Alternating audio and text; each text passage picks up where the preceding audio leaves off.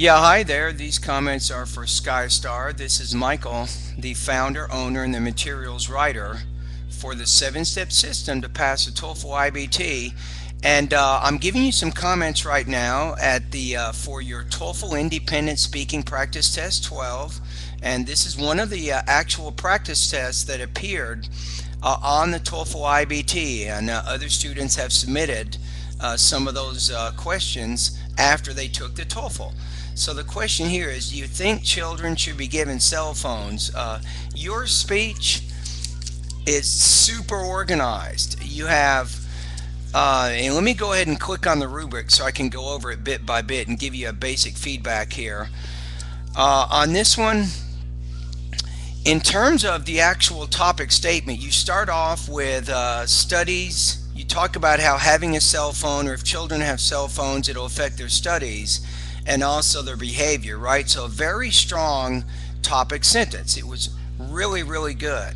Now, second of all, you restate the first point about study, and you mention about how cell phones, if children have them, it can affect their studies because they're spending too much time on the phone, not enough time on studying. So your example there was very specific to support the general point that you were trying to argue. Then you made a transition and you got to your second point. You say having cell phones also affect children's behavior, right? And then you explained that and gave details to do that. And even, I don't know how you do this, but you even had time to create a conclusion.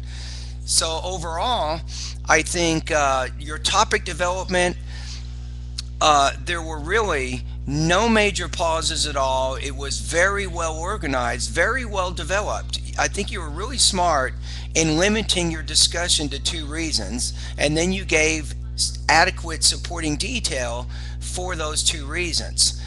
Language use, really almost no grammar or vocabulary errors at all. I mean, in no way are you limited in terms of expressing your ideas by your grammar or your vocabulary. And your delivery, again, it's just very, very good pausing. Your tone was natural.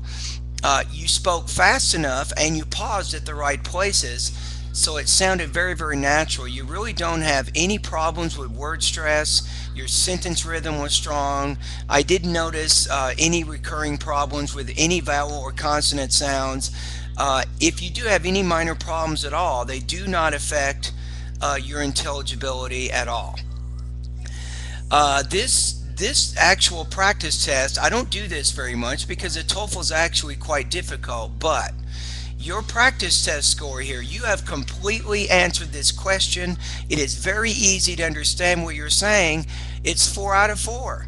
This is 30 out of 30. I don't know what to do. I'm trying to find reasons to give you a lower score, but I really can't.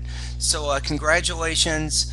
I am very honored to have you as a student. Now, don't forget me when you go and take the TOEFL test. Tell me how you do. I'm going to be very, very happy and very excited to hear about your speaking score when you take the internet, when you take the TOEFL IBT. You just want to remember to keep relaxed during the test, stay organized like you're doing, and keep that fast, that natural sounding conversational English, and you're going to do very, very well, SkyStar.